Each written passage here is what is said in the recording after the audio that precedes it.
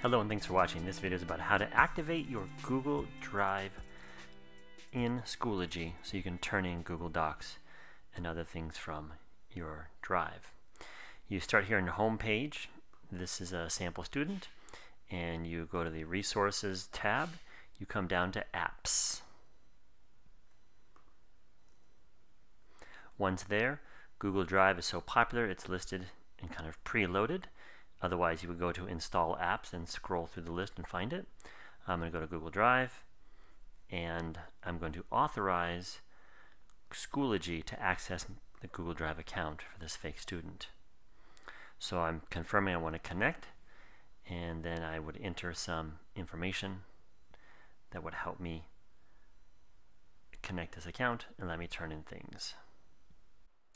And as you can see, here's a list of all the documents saved in Google Drive, including PDFs, spreadsheets, and presentations.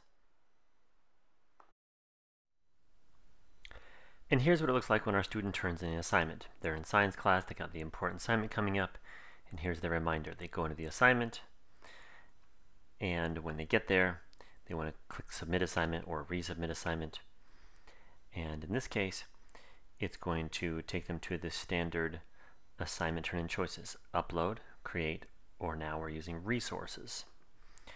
And in resources, we're looking for a particular app. So come over here to the list of apps, and we've got the Google Drive resource app right here.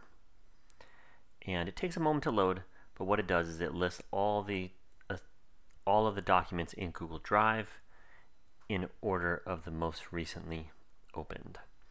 So I'm going to grab the brand new document over here, the thing I need to turn in, and once I tick this box, a new drop-down menu appears up here, the import, and I go to Import File.